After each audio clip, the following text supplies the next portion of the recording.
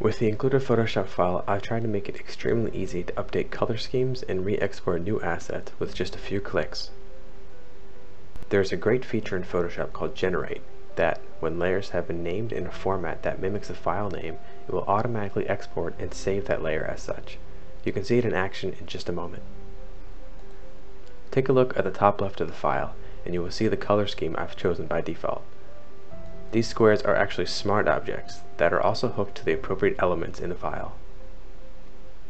We can simply select one of the smart objects, like the one for the primary buttons here, double-click to open it from the Layers palette, double-click again to change its color, and save.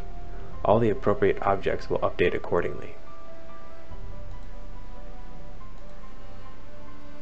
At the same time, Photoshop will have noticed these changes and re-export all of the changed files immediately. Now all that is left to do is drag these new assets into your project and you're all up to date.